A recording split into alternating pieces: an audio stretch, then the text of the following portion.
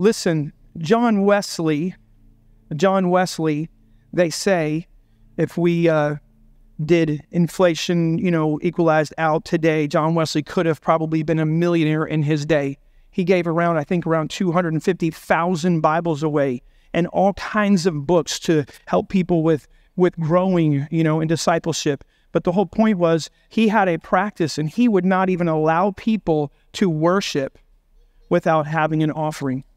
That's pretty crazy because another greedy pastor. Nope. He would stand at the door and he would offer the poor something to give because he thought that it was very, very important. He who offers thank offerings honors me and prepares the way for me to show him my salvation. And so he wanted to get everyone in the right mode to receive from the Lord by first bringing an offering to the Lord. And so he would give of his own wealth to the people coming in so that they could learn to give. And I'm telling you what, I have seen it in my own life.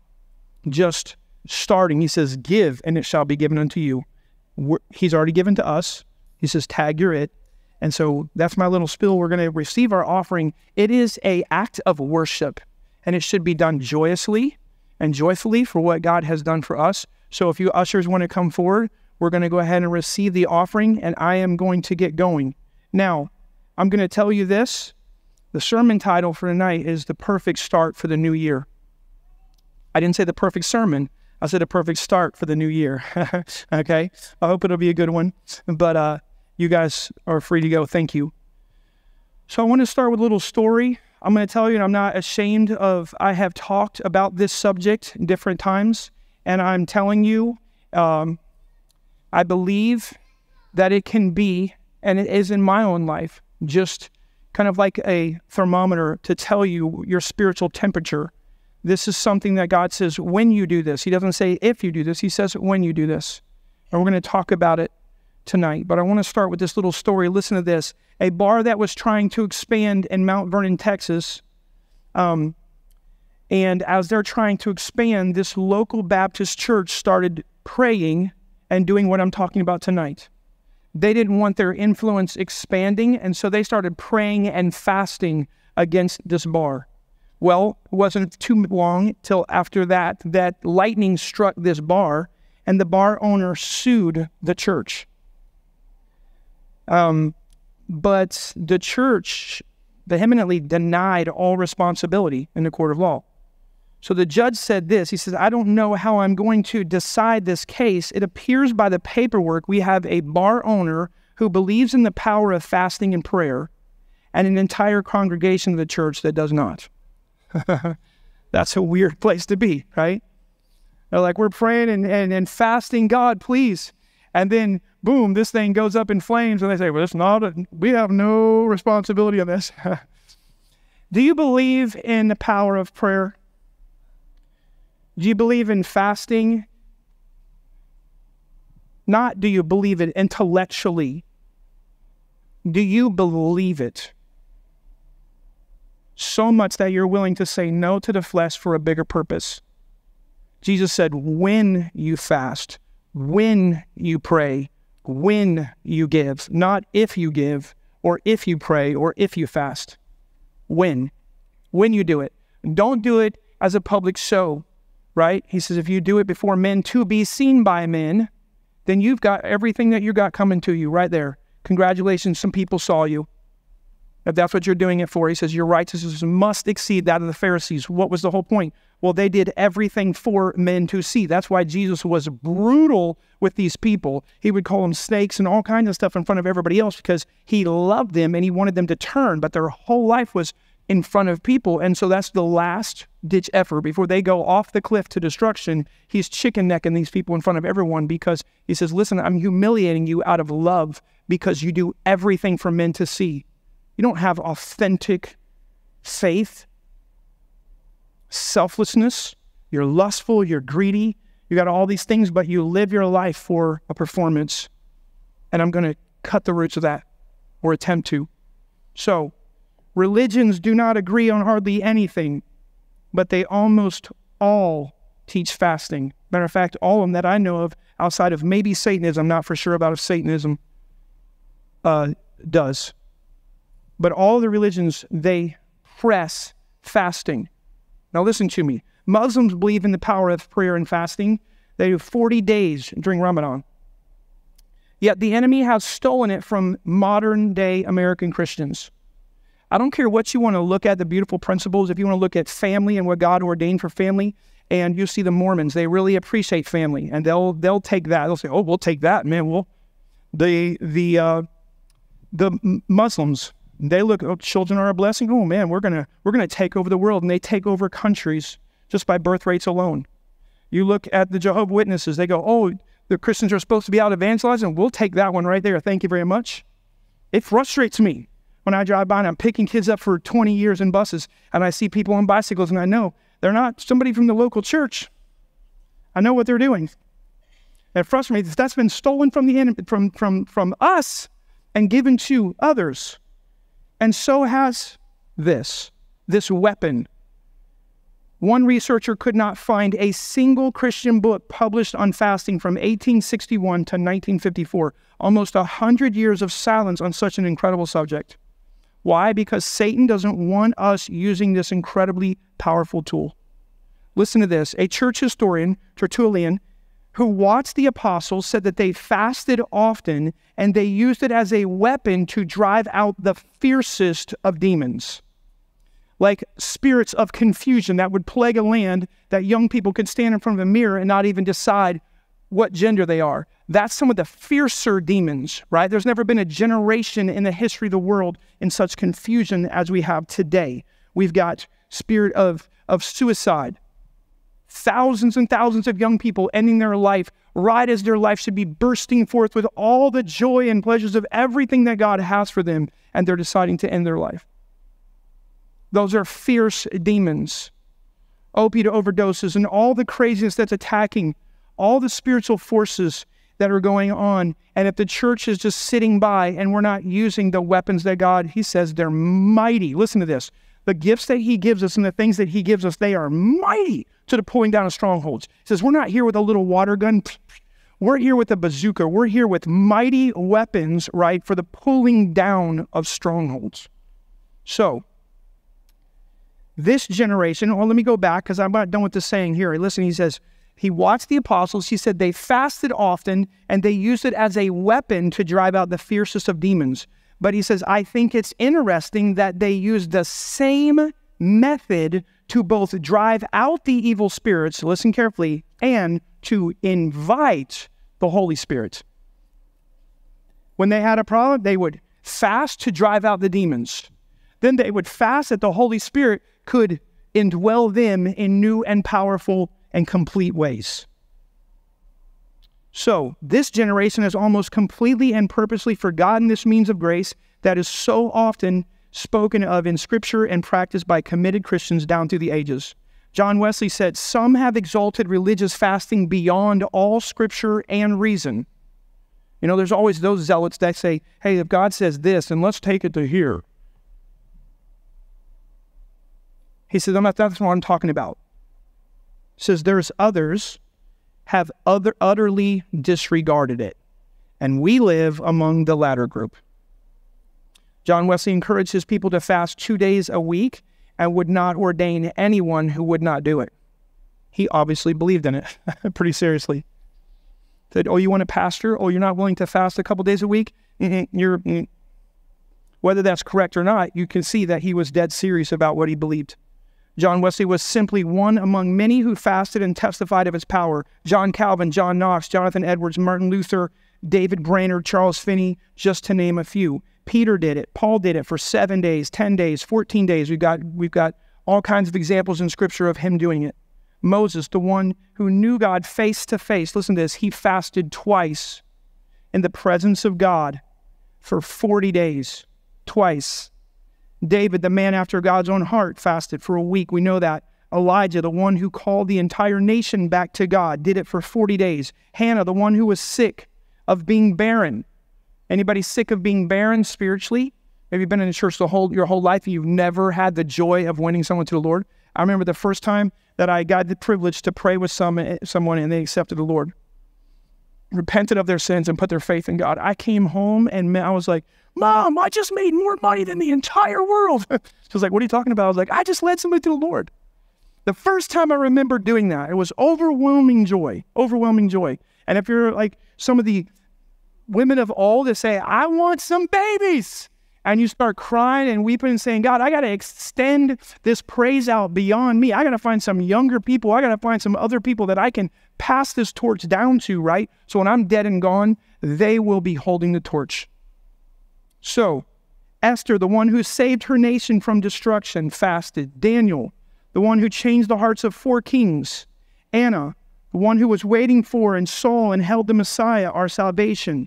She had her eyes opened because she wasn't living by the sensual, by just her eyes and ears and nose and mouth and, feeling here physically, but she had her spiritual eyes opened. And it's kind of like when someone is blind, they get their senses start coming alive in other ways. Talk about that in a minute. Paul, the one who brought the gospel to the Gentiles, he fasted. Jesus, the one who constantly lives to make intercession for us. Jesus did it for 40 days. It says after 40 days, Jesus was hungry. Now, I used to think that was the most duh statement in the entire Bible. You think? But then it hit me. I wonder if God's saying, listen, no, he was authentically hungry after 40 days. Why? Because many of the times that we eat, we're doing it for emotional support. I mean, how many of you guys, could you testify that? I mean, I've been to the refrigerator so many times because I'm feeling lonely or this or that or whatever. I'm like, why am I eating right now? I don't know, but it just feels better. Why? Jesus didn't have all that. He was secure in his Father, right? He goes out and he's fasting in the wilderness for 40 days with the wild animals and all the demonic. And it says after 40 days, he hungered. Man, he was hungry. How many times are we not hungry? I mean, I just tell you, some of the, I think way more about food many times when I'm not fasting than when I am fasting. As this goes, and it's like my mind is on greater things. And it can be powerful, and it is. So, Satan used food to tempt the first Adam. He ate, and dominion was lost. Because he ate when he wasn't supposed to. He ate what he was not supposed to. Think with me. He used the same to tempt the last Adam, and he didn't eat, and dominion was won. Jenison Franklin says this, Adam and Eve literally ate themselves out of the garden. That's how they got out. They couldn't control those desires. So let me just give you a quick outline of what fasting is. It can be many different things, but normally when we say fasting, we're talking about refraining from food or pleasurable things in the physical realm for a spiritual purpose and power. It's not fasting gossip. That's stopping sinning. Fasting is giving up something that is good that God gives you, and you give it up for a time. And there's all kinds of different ways to do it. But things that are good, you give them up for a higher purpose. That would be what fasting is, okay? So a normal fast would just be not eating and just drinking water, whether you do it for a meal or whether you do it for 40 days. An absolute fast would be no water and no food, right? A Daniel fast or a partial fast would maybe where you fast sugar or you're going without eating anything pleasurable. That can be challenging, right? Because every time you want to go get something good, you're like, okay, Lord, you're where I find my joy. We were singing, I can't remember, In Christ Alone or something this morning. I was thinking, do I find all of my wisdom from him, or am I leaning on myself? Do I find all of my joy in him? Do I find all of my pleasure in him? Doesn't mean that God doesn't bring different people to you, you find pleasure, but you realize that they came from him. If they're good gifts, they came from him. And so everything goes back. Every good and perfect gift goes back to him. So in him, you can find everything that you need. Everything. So I told you, well, let me just go here for quickly. It says that Daniel, he ate no desirable food for 21 days. And you guys know there was massive war going on in the heavenlies because Satan did not want us to know what God was going to reveal to Daniel that he was going to reveal to the world through his word. He did not want the world to know that. So there's this massive war going on, and Daniel is fasting. He's giving up. Remember what he did at the beginning. He goes for 10 days. He's eating vegetables and drinking water, and every day he's getting the wisdom just compounded. Bang, bang, bang. 10 days, he gets 10 times the wisdom. 10 times the wisdom. There are supernatural, spiritual things, and if you don't have the vision, you're never going to give up the pleasurable in the beginning to get his presence and power coming to your life the way that God wants to give it to you. But with a vision, you're not going to perish, and your family doesn't have to perish because you're willing to make the short-term sacrifices, or what they really are investments, right? To have his presence and his power in your life in powerful and tangible ways so that you can see his kingdom moving forward. So, when the angel comes to him, listen, it says, Daniel, greatly beloved. And I've shared this with you before, but listen to this. Greatly beloved. It's the same exact word in the original language for greatly desired. He's saying, the angel comes and says, you are greatly desired by God. And he sees that you've been giving up the desirable food that your taste buds would like, and you'll be doing backflips on the inside if you ate, but you gave up those desirable things that you actually wanted. You know your favorite thing. It's different for you and different for me. But what you want, and you say no, so you say yes to him on a whole new level for a period of time. And God says, I'm noticing this, I see this, and you're greatly desirable to me. Because you're giving up those desirable things, and not that you're growing, that God's love is growing for you, but I'm telling you what, you can become more favorable and more desirable in a sense. God says, I see what you're doing, and it makes my heart long to be intimate with you as well. So, I told you it says in Scripture, not if you fast, but when you fast. Jesus says this, when the bridegroom is gone, they will fast. They will fast. There's an expectation by Jesus, because if you're a disciple, then it means a disciplined one. You're disciplined. You're not being ruled by the flesh, you're being ruled by the Spirit.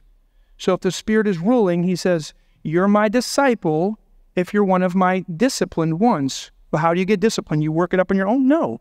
It's a gift of the Holy Spirit, right? It's one of the fruits of the Holy Spirit, self-control. It's just when love is dominating you, right? And controlling you. I don't know if dominate's the right word, but it's controlling you through his love. And so he says, I could. Yes, my body wants that, but I want something greater. There's something right now that I've been saying no to a whole bunch of stuff because I want to see God say yes. I want to see marriage happen. I want to see blessing and favor. And there's multiple things. You know what I know?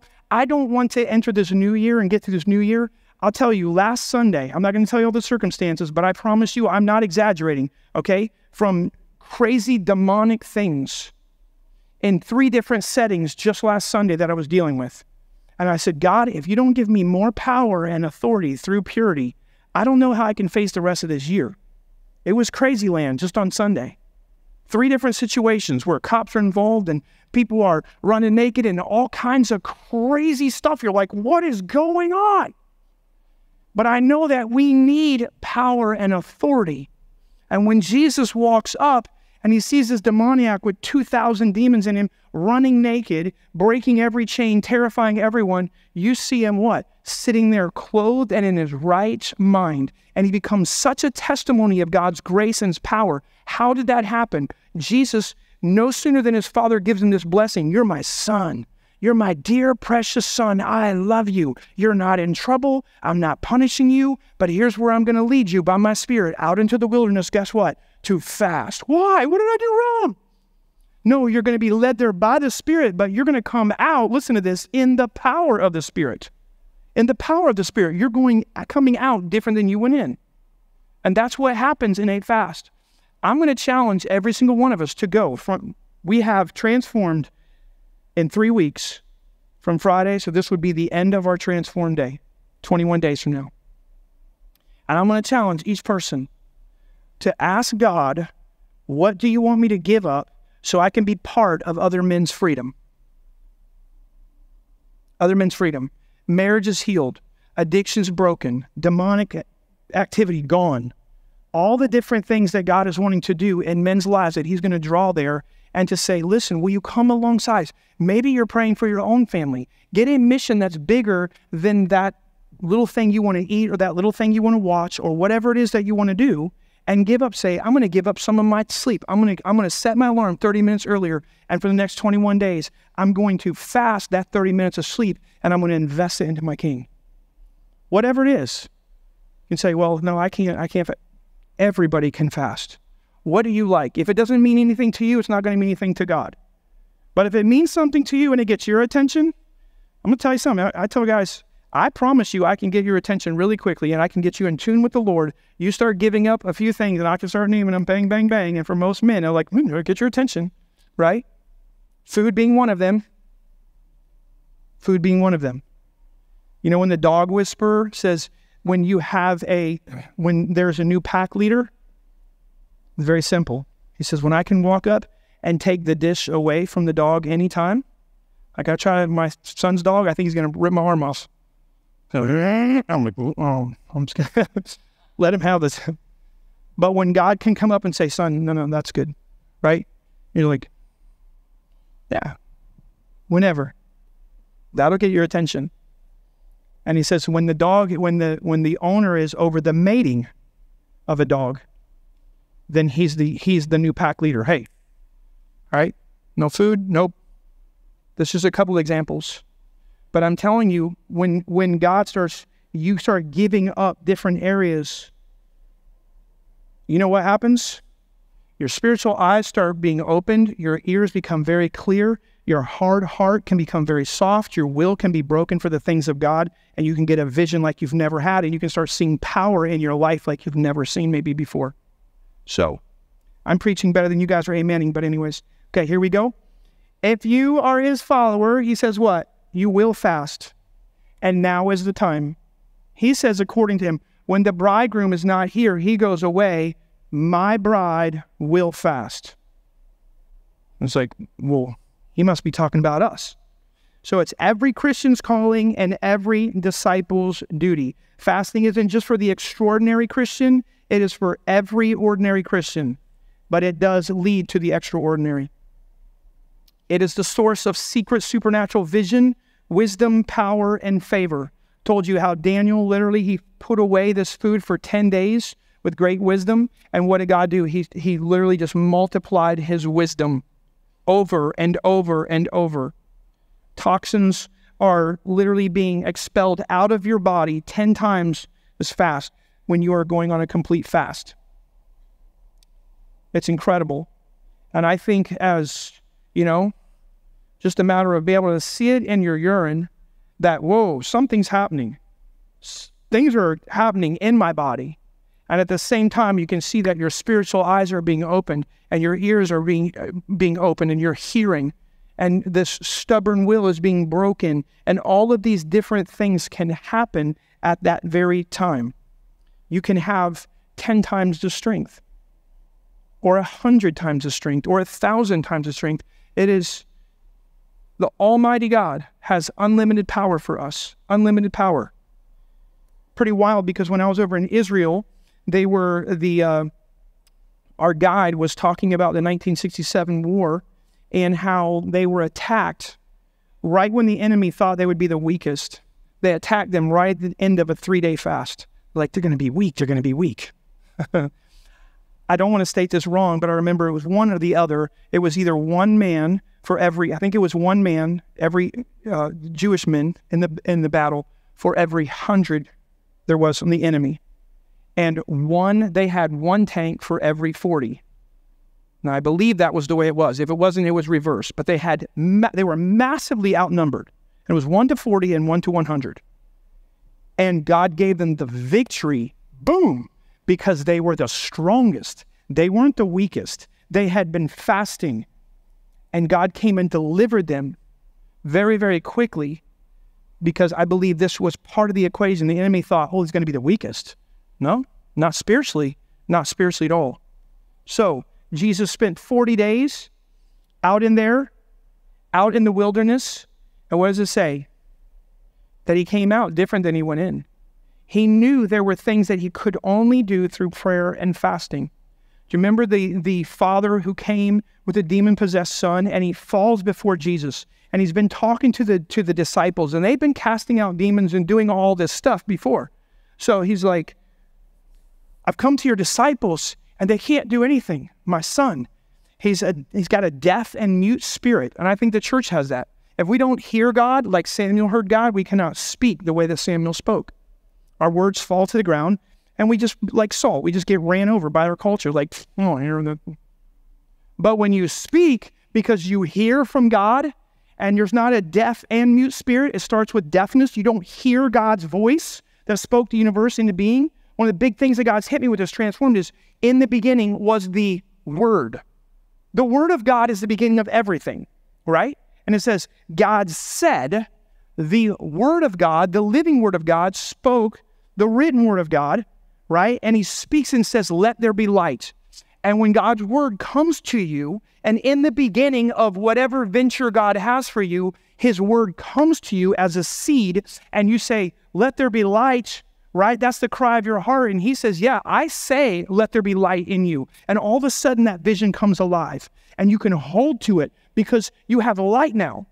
You know what that man that was saved, that I was talking about in the water, he's literally everything. He had light sticks, try to do this, whistles, nothing. Everything was broken and messed up and wouldn't work, but he had one flashlight.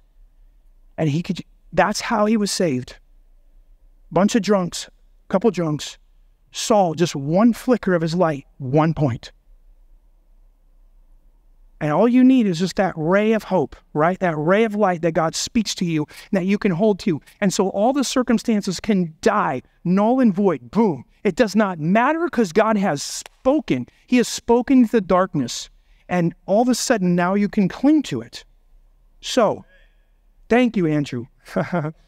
So this spirit of suicide that's throwing this young man in the fire and all this kind of stuff, it says this. It says, this kind only comes out by prayer and fasting. This kind. I don't think the spirit of confusion in our generation is just going to leave because we wishy-wishy, and have another potluck. That's not what's going to happen. There's going to have to be some sacrifice. There's going to have to be some prayer, and there's going to have to be some fasting. You're going to see people with some vision and some investment of pleasures that God says, they're serious. They're serious, I'm serious. So, as this man literally comes and kneels before Jesus, Jesus just speaks, boom, and this demon is gone. Why? Because Jesus spent the 40 days out there, and he was empowered by the Spirit. He was empowered by the Spirit. He had paid the price. What chains are not being broken because you can't give up your Cheetos, or I can't give up mine? What are we? How are we inept and impotent? Because we've just given into the God of comfort and all of these types of things. What besetting sin?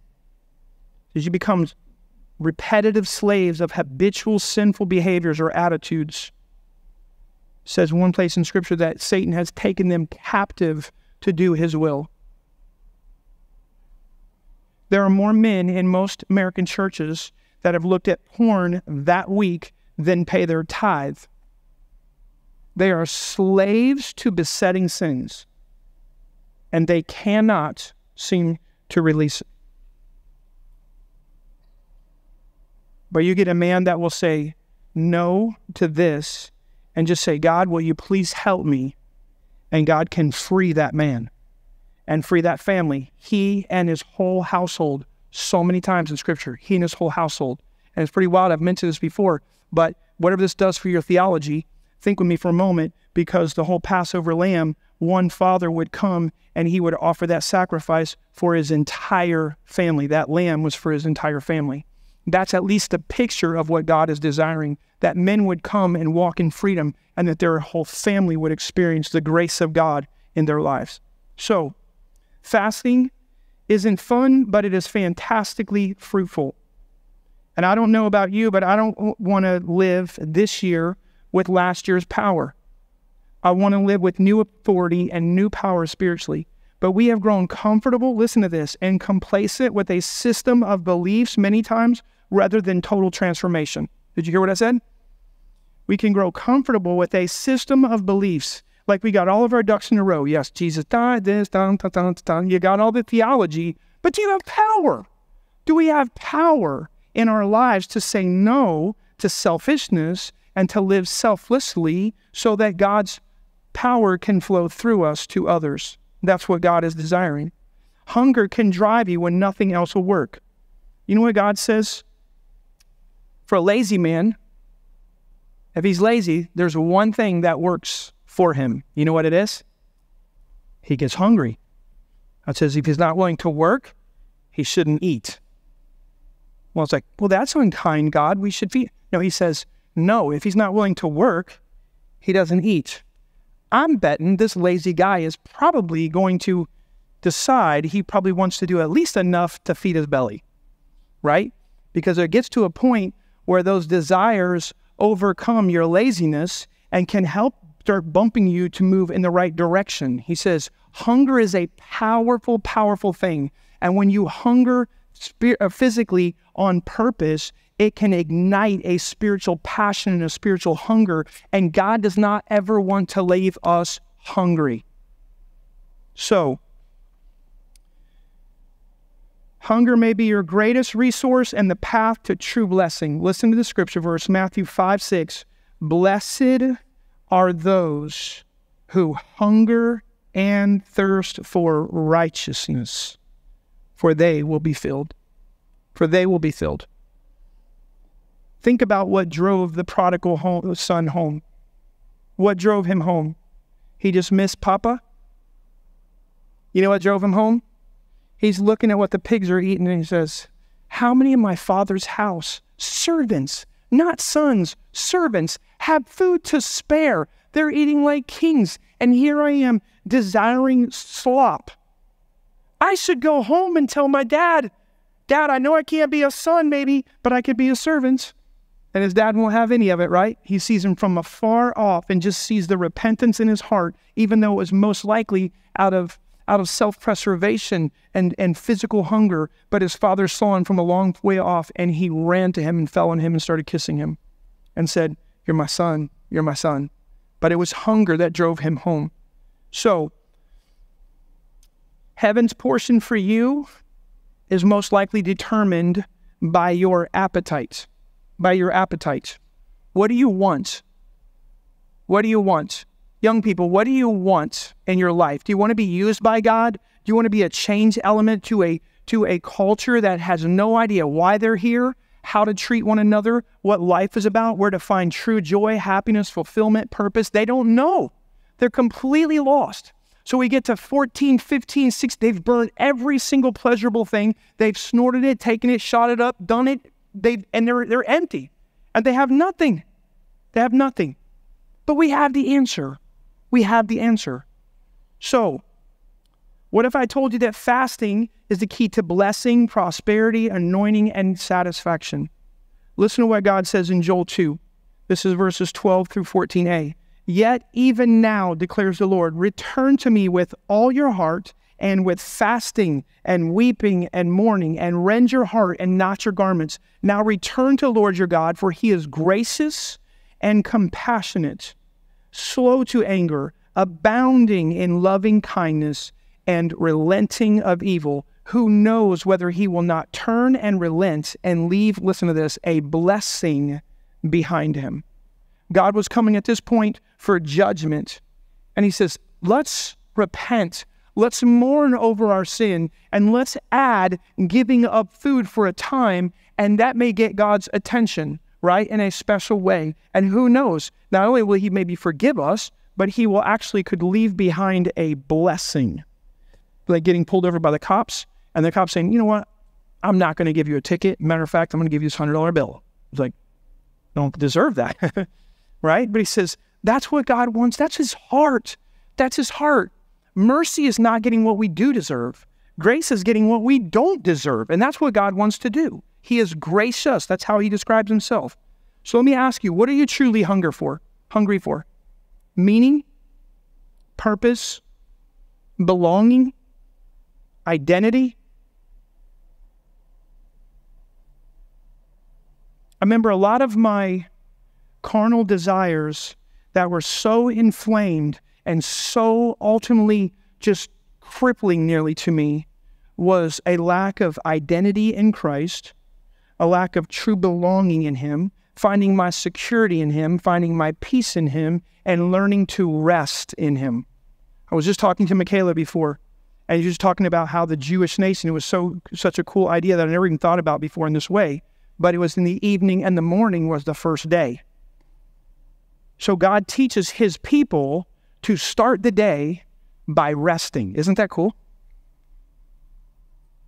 And then God creates Adam on day 6, and the very first full day is a day of rest. He says, go take over the whole world, take dominion, but start by having a siesta, right? Sit down and rest before you take over the whole world. So you're coming from a place of rest. You're reigning and ruling from a place of rest. You're not working to get to rest. That's awesome. That only happens through, as we were talking, through dependence. And I think that if there's one thing that I would say right now, God is working me over, it's getting to a place of rest. Rest. And my spirit. So, are you hungry for approval, applause, love? Some of you guys are being manipulated by the enemy because you believe lies about this is what's going to make me feel loved. If I achieve more or get more, then I'll know who I am because I made this much, or I was sought after by this guy, or I had this experience, or whatever it is. It's like, no, you got to find it in Jesus. Are you hungry for community? To be known? Are you hungry for His righteousness, His kingdom, and His presence? Seek ye first the kingdom of heaven and His righteousness, and He says, all these things will be added unto you, all of them. As the deer pants for streams of water, so my soul pants for you, O God. My soul thirsts for God, for the living God. Psalms 42, verses 1 and 2a. Do you long for Him? Do you thirst for Him? Hunger for Him? I've told people, having done jiu-jitsu for years, you can realize that air that people take for granted becomes very important to them, and blood running to people's heads is pretty important as well. And you don't appreciate it until it's taken away from you, right? But I have watched people go from just nice, friendly people to raging, crazy people just because you take a little air from them, right? Just for a few seconds. But you know what you could do? You can take where you're breathing and just bring it down to like a McDonald's straw or a Burger King straw or whatever, and then maybe take it down from there to like a coffee straw, and just put a clothespin on your nose and tape just around that straw. All of a sudden, this becomes very important to you. Oxygen becomes very important. And when you say, I'm going to take away that pleasure, I'm going to take away this pleasure, I'm going to take it. God says He gives all things richly to enjoy. So it would be a sin if God gave us marital intimacy and food, and we're like, I'm eating with because I don't like to taste stuff. No, that would be a sin. He says, He's given you this richly to enjoy. But when we take those pleasures and different things that may be important to us and we put them to a side for a purpose, for a period of time, in a righteous way, you know what happens? Our desires, they move up, at least in my life, for spiritual things. And I start getting very, very serious very, very quickly. And it is a catalyst to help me. And I think it's a catalyst in all of our lives. That's why the enemy works so hard to keep us just constantly what? Pleasuring ourselves. Constantly. And you know what happens? We become the church of Laodicea. They had homes of 1,000 square feet and running water. And because of those two things, most people were living in homes about 600 square feet, and they had to go carry their water. But the Laodiceans, all they had, they were connected to this little river, basically where they had like PVC pipes, not PVC, but they would do it through little bamboo. things cut in half, right, and things, and they would just funnel it right in their house and right on down. So they could go over and literally have running water in their home. And they're like, what do you need? We're good. We don't need anything. We got all of these comforts and different things in life, and they became complacent to the Lord. And he says, you're actually blind, you're naked, you're destitute, and you don't even have a desire for the things of God, because these comforts have numbed you to the reality of who you really are spiritually. Is anybody hearing me? I guess not. So what are things that affect your appetite? Eating junk. Eating junk will affect your appetite. Not training your appetite. Listen to this. Ephraim feeds on wind and pursues the east wind continually. He multiplies lies and violence. Moreover, he makes a covenant with Assyria, and oil is carried to Egypt. That's Hosea 12:1. Okay, I want to read the last portion of it again. He makes a covenant with Assyria, or contract with Netflix, or whatever it is. I don't know what it is. But they go, hey, I come home every night and binge watch this, and I'm just numb that my relationship with God isn't where it's supposed to be, and that my neighbor's going to hell, and this and this and that. I'm just entertaining myself. I'm being detained until something maybe can enter me, a spirit of complacency. And I sit here and I make this covenant with them, and I pay them $29 or whatever it is a month, and I just get to watch endless stuff and can waste my time or whatever. But he says, but the problem is, and the oil is carried to Egypt. Well, Egypt is where God took us from. The oil represents the Spirit of God. So now all of a sudden, the power of God is not in our life. It's gone to Egypt. And we've just made this contract with, it's very easy today, and you just realize that I'm just living for a life of comfort right now, and my life is being stolen from me day by day, and I'm not living by anything greater than for his purposes. I'm just living for my comforts. What power is missing from our church? What power is missing from our lives? Your life, my life. Psalm 79 says, the men of Ephraim, though armed with bows, turned back on the day of battle. These were the same guys. Ephraim feeds on wind. They keep thinking, I'm going to be satisfied if I can get this little bit of wind and this. And he's like, you're running after foolishness.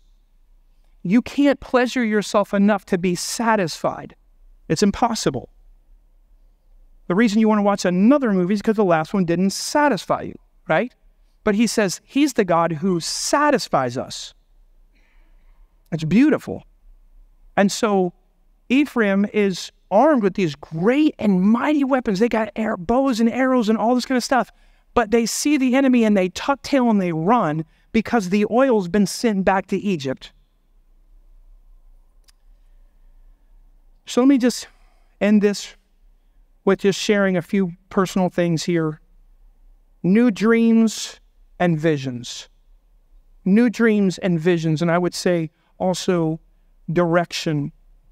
Told you guys last time I went over to spend 3 days with the Lord, I didn't even get to my room till somebody came out and met me and said, you want to come in here? 34 pastors are in here praying, and they spoke over me within minutes and let me know that God says, I see you, I see what you're doing, and I'm going to speak over you. And I had a guy literally tell me things about me that there's no way he knew outside of the Holy Spirit. I never met this man in my life, and he literally read my mail. And then 3 different times told me, now is the time. Now is the time. We leave that weekend, somebody walks up and gives me a $5,000 check. Somebody else comes up and says, God's calling me to start a business to support this ministry. One thing that this guy said is God is now supporting this ministry. God is taking the bill. Somebody came up and gave me a brand new cover trailer for Transformed, right? And exactly what this guy prophesied over me started happening. But it was in a time of fasting and praying and getting rid of everything else and just focusing 100% on the Lord. And God sees and he honors those. He honors those. And he'll do the same. I mean, it's crazy. One of the families that's just been coming here for a few months. My little daughter, this is just an example, but I'm going to go ahead and share the testimony. My little daughter, Haven, or Zoe, she's been begging me for a pony. And I'm like, yeah, over my dead body type of thing, But she's been begging me, and I keep driving home, and she's riding the dog. I got pictures on my phone. You want to come see it? She's riding the dog, right? And she comes in 2 weeks before Christmas, and she says, Daddy, she changes from asking me to telling me what she's doing. She's saying, I'm praying for a pony. I said, oh, really? What color is it? She says, it's black and white. I want a black and white pony, and I want a cart behind it. My dad used to say, wishes in one hand, horse manure in the other. Which one do you think is going to add up first? But I'm thinking, oh, great. She's 4 years old, and she's telling me what she wants, and that she's praying for this. I don't know what to do, so I just got my camera out. I said, what color is your prayer? Your orange and green? She said, no, black and white. I'm praying for a black and white pony. Like a week and a half later or something, lady calls us and says, Bree, you gotta, don't text me, call me back. Call me back. So she calls her back and she says, this is crazy. She says, my daughter feels like she just heard from the Lord. She goes, she went to bed last night, felt like she heard from the Lord for the first time in her life, and she wants to be obedient. She said that in this dream, she's walking down you guys' driveway, and she felt like God impressed on her that she's supposed to give one of her ponies, she had 2 ponies, one of her ponies to Zoe. What? She's like, oh, and the horse has been trained with this little cart, and we may have this Amish-made cart, and it's just sitting on our front porch. And the second pony is the pony of this other pony, right? And so she said, it's not going to be trained for years to run this thing, so we would just like to bring it over to your house so that she can have this cart to be with this black and white little pony. If I was going to put this in a sermon, I would have thrown the pictures up there. It's crazy. It's crazy. But it's just one more little story of just God just affirming. It's just a pony, but it's not just a pony. It's God saying, seek my kingdom first, and all these things will be added unto you. It's ridiculous. It's absolutely ridiculous. So, the new anointing, new dreams and new visions. I told you guys before, TMMA was birthed out of a womb of fasting, not feasting, but fasting. When one sense is lost, another takes his place. A blind person's hearing is elevated when their eyes are taken away. When you don't live sensually, but you live spiritually by faith, your ears start becoming opened, right? Some blind people can walk into a room and just from the sounds, they can tell you, okay, there's a picture over here. The room is 12 by 14. There's a couch right here. They can tell you the layout of the room by what they hear. The sound waves bouncing off of things, and they can tell you, and they can navigate with no eyes. How in the world do you do that? You take away one sense, and the other senses become elevated, right? Many theologians believe that when we were in the garden, and I believe it too, that John Wesley believed we had 5 physical senses and 5 spiritual senses. Taste and see that the Lord is good. My sheep hear my voice, right? All these kind of things. If the shepherd doesn't touch the lambs, you know what? Because they don't touch the lambs on a daily basis, they stop listening to the shepherd. So there's a sense of feel. Have you felt God touch your heart recently? You need to be touched every single day by the Lord. He needs to lay his hand on you and touch you. You need to hear his voice. You need to sense his goodness and his provision in your life. You need to taste of him, and you need to see that he is good. Those are all spiritual things that happen, right? When you are born again, those spiritual senses come alive. But they can wane. And just like my wife, at different times, I've been very, very in tune to what my wife is saying. Other times, now, sometimes I have to grab her by the face and say, honey. We can, even the one that we love, we can kind of grow cold to, right? And we kind of can tune them out.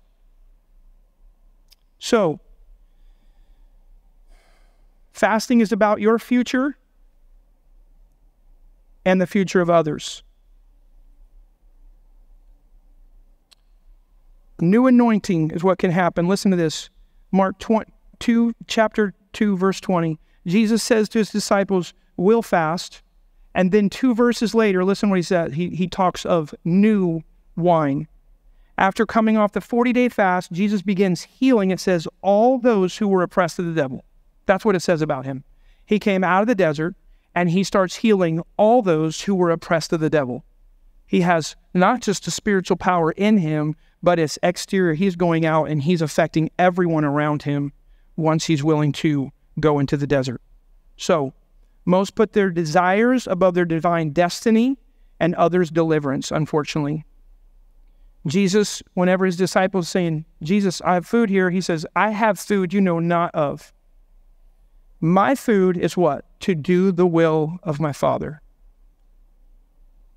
I know this, that one point of just fasting was my conception point of my calling. It was the birthplace of a supernatural blessing and the anointing for my assignment. It is also a powerful catalyst for God to shape your character and to give you vision. Vision. New blessings. Fasting opens the windows of heaven and slams shut the gates of hell. Remember Jehoshaphat? The first thing when the three armies, the world, the flesh, and the devil are coming against you, the lust of the flesh, the lust of the eyes, and the pride of life, they're coming against you, and you realize, I'm going to lose, I'm going to lose, I'm going to lose. Fast. Pray. Cry out to God. I don't know how to defeat this, Lord. These temptations are so great. They're overwhelming. They're overwhelming to my children in this day. You start fasting and praying. What happens? God says, this battle's not your battle. It's my battle. I'm going to take it up. You're going to get to see. And then for 3 days, you're just going to go and collect all the treasures from my victory because you're willing to fast and pray. After the Civil War, America was in shambles. Poverty was everywhere. Abraham Lincoln led the nation in a 4 separate fast to heal the nation. Listen to this. The next year, in 1867, Russia sold Alaska for $7.2 million. That was 2 cents per acre. 2 cents per acre is what we got it for. That was a blessing from God.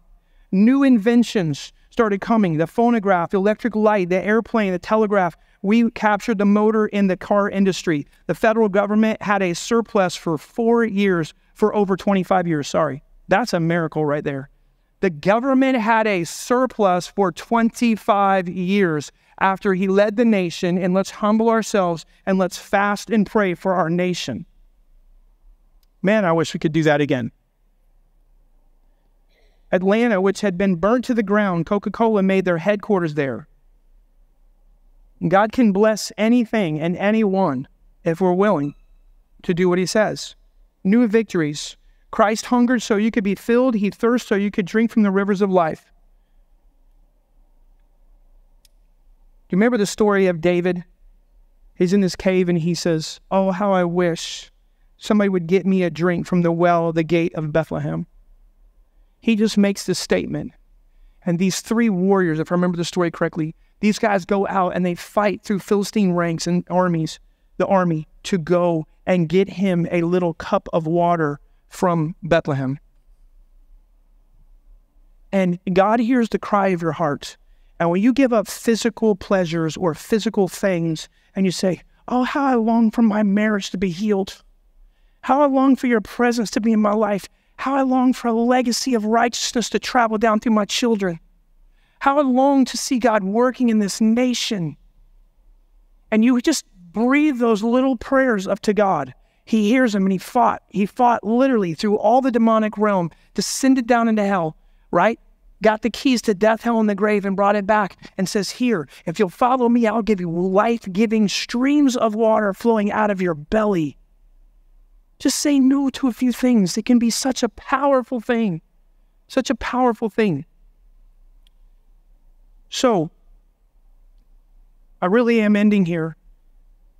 There are 2 different kinds of high jump competitions in the Olympics. The high jumpers on their own can jump around 7 feet in the air. That's incredibly impressive. But there's another kind of high jumpers. They're called pole vaulters. They jump, anybody know how high? Around 3 times as high, close to 20 feet in the air. I just see that as a picture of prayer. And he says, you want supercharged?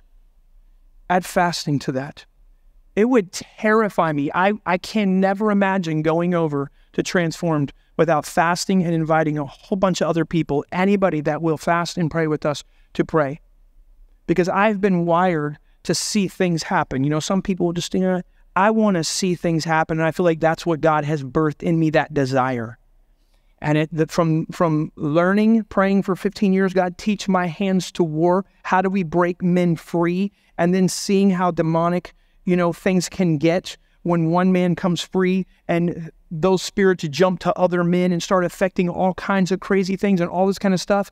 We need power and authority. Every single man. I have seen our family attacked. I've seen multiple people that come alongside us attacked. I've seen all kinds of crazy things. The point is, when you're going into times of battle like that, it's very, very important that you have support and you have people that are giving up a little something for massive things to happen on the other side. Fasting is like throwing gasoline on a little flicker in your soul. It's like hitting the nitro button in a race car. Can just pull all your forward.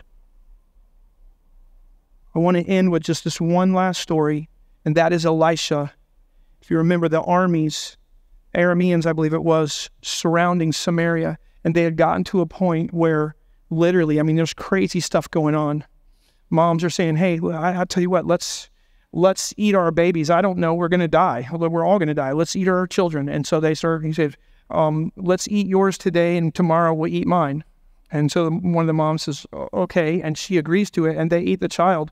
And then the next day, the mom has hidden the child. And this other lady is wailing and going to the king. The king's like, we're going to go get Elisha because they're all here for Elisha. Remember, there's these 4 lepers that are sitting out there. And they say, if we go into the city, there's nothing to eat in there. They're eating donkey heads. They're eating dove dung. They're paying crazy silver money for dove dung. And they're eating seed pods. That's what they got in there. We're going to go in there and we're going to die. If we sit here, we're going to die. But if we go over there, there's a chance that they would have mercy on us and that we could live. I don't know. But I look at our culture and I say, if we sit here idle anymore, we can't afford to just sit here. We can't afford it. There's 50 million children basically in America that are being trained in absolute demonic things. And we have the chance to be a light and a testimony to them. I know I'm talking about big things tonight, but I believe that God hears and he sees, and when we're willing to just make the smallest of sacrifice, he said, if you had any idea, it'd be like giving $1. I tell the kids this all the time. If I gave you $1 and you could understand that if you do something with this $1 tonight, it's attached to $1 million tomorrow. If you go out and you take this and invest it in someone that's needy instead of going buy yourself a candy bar, I believe that's kind of what we're seeing, is that we can make the smallest little thing. It's like so many times I brought my wife just some simple little thing, not so many times, the few times that I've brought my wife something so small, and I see, and she's like, oh, honey, I'm like, I'm an idiot. How easy is this? And I still can't pull it off, you know? And it's like, God, just give me something. I remember so many times I'm going to the cupboards or something to get just some piece of candy or something. And I have literally a spiritual meltdown because he's like, son, give that up for this. And I'm like, oh, no. You guys, anybody ever experienced that? And I just say, am I literally that self-centered that I'm struggling with this one thing that I'm getting ready to put in my mouth? And God says, no, give me that. I've had it happen to me numerous times. Just give me that. Say no for this. And I've seen God work miraculously at the simplest of sacrifices or investments. So I want you to bow your head with me. I want to encourage you to just ask the Lord, Lord, do you want me to join? If you call this your church and this is your group of people that you fellowship, I am asking and begging you to participate over the next 21 days and just ask the Lord, Lord, what would you like for me to give up, not stop sinning somewhere, but what is something good that you have given me that I can say, I'm giving back to you for this season for a bigger purpose? Will you lay your finger on it? And will you anoint me? Will you draw me closer to you? Will you increase my territory? Will you increase our territory as a body of believers? Will you bless us so that we can be a blessing to others? Can we become more desirable to you because we give up a little simple desirable thing here in the short term? God, I'm asking you that you will speak to each and every one of us, that you'll give us the courage and the strength to follow through. I pray we won't make a big deal about it, throw a pity party for ourselves, but you love a cheerful giver. And every time that we realize, oh, this is such a great sacrifice, we will thank you and we will praise you and we'll say, what a joy that as I give this up, my desire for you is increasing. My dependence upon you is increasing. And with my dependence upon you, you honor those people as we honor you. You're everything to us. We love you. I pray that you would increase our desire for your word, increase our trust in your promises, increase our vision, multiply, Lord. And I pray that eternity will echo with this simple little decision to just say no to a few things, maybe for a few days, so that we can be more and walk with greater authority. Father, I pray a blessing on every single person here. I ask that you would endue them with power, strength, and courage to walk according to your perfect will.